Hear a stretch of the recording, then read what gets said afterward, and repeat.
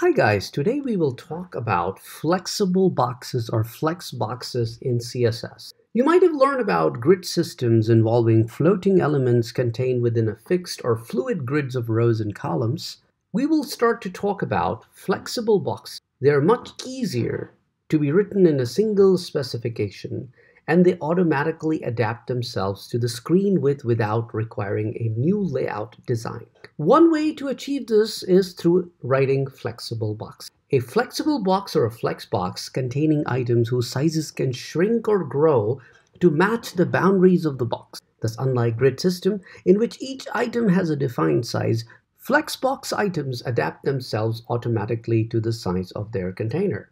This makes Flexbox a useful tool for designing layouts that can adapt to different page sizes. Items within a Flexbox are laid out along a main axis, as you can see in this diagram, which can basically point in either the horizontal or vertical direction, and the line perpendicular to the main axis is called the cross axis, which is used to define the height and width of each item. To define an element as a Flexbox, we apply either of the two properties. Either we use the display property flex or we use the display property inline flex. The difference between the two is that the flex starts the flexbox on a new line, much as a block element starts on a new line, and a value of inline flex keeps the flexbox in line with its surrounding. The syntax for flexboxes has gone through several different revisions. That's why you will often find that you will have to write cross-browser flexboxes to make things work across multiple browsers. So here in this picture, you can see how we can use it for different browsers. To simplify the code in examples, you will notice that WebKit browser extension and the current W3 specifications are mainly used. But to support the older browsers, we may have to write something like that. By default, Flexbox items are arranged horizontally, starting from left and moving to the right.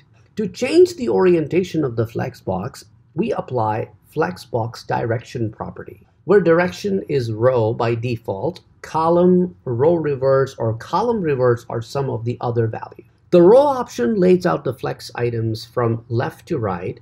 Column creates a vertical layout starting from the top and moving downwards, and the row reverse and column reverse options lay out the items bottom to top and right to left respectively.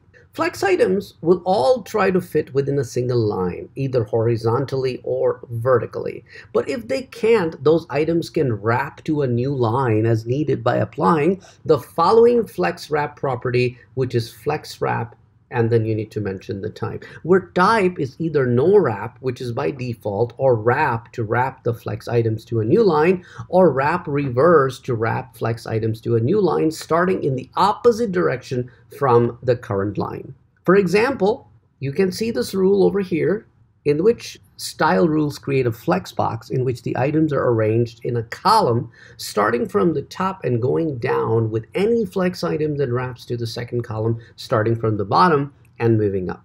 Additional items in this flex box will continue to follow a snake-like curve with third column starting at the top moving down and so on and so forth.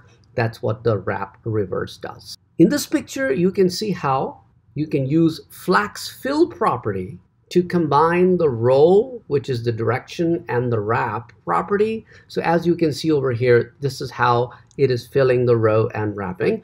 And the second example is where you can see flex fill coming in columns, but in wrap reverse order. Flex items behave a lot like floated objects through which several advantages, including that you can float them in either the horizontal or vertical direction, and that you can change the order in which they are displayed. While the size of a flex item can be fixed with the CSS width and height properties, they don't have to be. They can be flexed, automatically adapting their size to fill the flex box. A flex layout is fundamentally different from a grid layout and requires you to think about sizes and layout in a new way. When the items are allowed to flex, their rendered size is determined by three properties: the base size, the growth value, and the shrink value. So flex basis is one of the properties that allows you to set the size of your flex. Again, we will be looking at all of these properties in a little bit more detail next week, where you will be learning about how you can set the flex spaces, how you can set the flex growth, and how you can work with some of the other properties related to the flex, such as what is shrink rate and how you can set the flex property that can take multiple parameters, including the grow, the shrink, and the basis. And also, we will try to look at some of the examples next time also, where we will apply the flex layout